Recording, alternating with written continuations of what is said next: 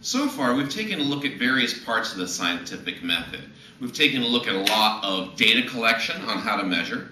We've taken a look at how to analyze that data in terms of doing mathematics. We've taken a look at how to round off answers to math problems, for example. But another excellent way of doing analysis is through graphing. If you have a whole lot of data points, it makes sense to sort of put it into some sort of pictorial representation. In other words, to make a picture out of your data, a picture that you can make some sense of. In order to make a proper graph, you need to have, first of all, an x-axis and a y-axis. And you have to put some very specific things on these axes. You see, you, as an experimenter, have control over one of the variables. And that variable, called the independent variable, will go on the x-axis. That's the variable that you, the experimenter, have control over. The other variable is what changes depending on the variable that you've just controlled.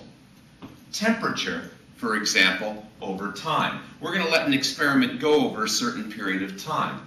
Time will be the independent variable. And the temperature will depend on how long we let that reaction sit for.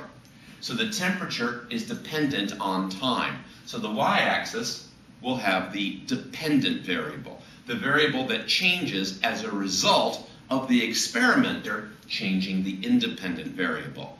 All other variables should remain constant to avoid contaminating your results. When you put your data points down, you want to make sure that they're put down properly. So your axis should have increasing regular interval divisions. 0, 10, 20, 30, 40, 50, 60, 70, 80, 90. On this axis, 0, 50, 100, 150, 200, 250, 300, regularly increasing. Then the data points can be placed on the graph and circles put around them. These circles are called point protectors. The purpose of a point protector is twofold. One, it shows that the data point was the result of a measurement. And as you remember, when you take a measurement, that last digit is an estimate. So to show the uncertainty with the measurement, you put a circle around it to say it's in this ballpark. The other reason you put a point protector is so that when you draw your line or curve or whatever you're going to draw, if you cover up the data point, the circle will still give away the data point's location to say, hey, wait, there's a data point buried underneath this line you just drew over it. So a point protector is necessary when drawing a proper graph. In addition to that, you need to make sure that you have a title. The title will always be the same thing. You don't have to come up with any kind of creative title.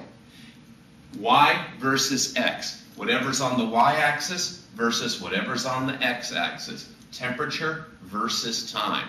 That's it. That's all you have to put for your title. Temperature versus time. Y versus X. Dependent versus independent variable. Left versus right, if you want to look at it that way. Also notice that each of the variables has a unit after it, so we know exactly what these numbers are representing. There's many different ways of measuring temperature. You can have degrees Celsius, you can have degrees Fahrenheit, you can have Kelvin. There's even a scale called the Rankine scale. This tells us that we're using Kelvin as our scale. So make sure that you have units after each of your axis labels. The last thing you want to have is a line or a curve that best represents the best fit of your data. The simplest kind of graph, of course, will be from linear data. You know, y equals mx plus b, where your data falls roughly along a straight line. In that case, you're going to need to draw what's called a best fit line to go through your data points in such a way that there's roughly the same number of data points above as below, and the distances of the data points to the line are roughly equal on both sides. I'll draw you one so you can see what that looks like. Okay, so here we have a series of data points that falls roughly on a linear kind of scale.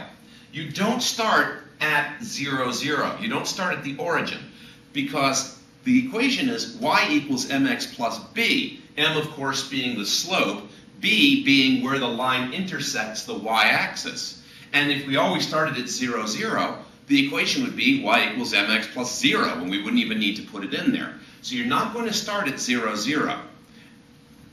We can start with the first data point, and we can swivel this line back and forth with a ruler until we have roughly the same number of points above and below, and when you add the distances of the points to the line on either side, they add up to roughly the same thing. There are computer programs that will do this for you. It's called linear regression. But in the case of a lab, eyeballing it will generally be good enough for doing most of what you need to do. And that would be a line of best fit. You can also have curves of best fit. But most of the data you're going to plot in lab is going to be linear data. Once you've drawn your graph, now you're going to use your graph to draw some sort of conclusion about the data that you just collected. There are a couple different kinds of relationships you can have. A direct relationship where changing one variable causes the other variable to change in exactly the same manner. For example, increasing this variable causes this variable to increase as well, or decreasing this variable will cause a decrease in that variable. An indirect or inverse relationship is where as one variable increases, the other one decreases. Increasing x causes a decrease in y, and vice versa. So that's an indirect or inverse relationship. A graph can also be used to get information that was not obtained during the experiment, to make predictions. For example, we know exactly what's going on with these data points. But what if we want to find out information that's not one of those data points? Well, it's easy. We can either use interpolation, where we get information between our data points, or extrapolation, where we get data beyond our data points. This is going to be very handy when using the reference tables. In interpolation, you know what x is, and you want to find out what y is. So you start at the x-axis, you go up to the best fit line, and shoot over to the y-axis and read whatever it says there, reading in between data points to get information. That's interpolation. If you want to find information that's beyond your collected data points, you extend your line. You make it extend a little extrapolation. Again, you know what x is, you want to find out what y is. Start at x, shoot up to the line of best fit, and over to the y-axis. You can also do the same thing if you know what y is. You can shoot over to the line and drop down to the x-axis to get information off of that. This is how you will be making use of many of your reference tables, interpreting graphs through interpolation or extrapolation. This is reference table H on the New York State Chemistry reference tables. This reference table will plot the vapor pressure of 4 different gases at different temperatures. What vapor pressure is doesn't matter right now, but here's how you use the data. If you know what the temperature is, you can find the vapor pressure very easily. Let's say we want to find the vapor pressure of propanone at 50 degrees Celsius. So we start at 50 degrees Celsius, we go up to the propanone line, and then we shoot across and read the information off of the y-axis. Let's say we want to know at what temperature will ethanol have a vapor pressure of 50 kilopascals. So we start at 50 kilopascals, we go across to the ethanol line, and we drop down and read the temperature off of the graph. That is interpolation, using information you have to get information that you might need.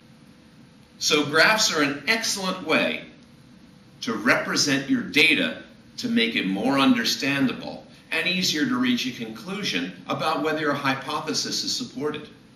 And maybe, just maybe, you will have solved your problem thanks to the magic of graphs.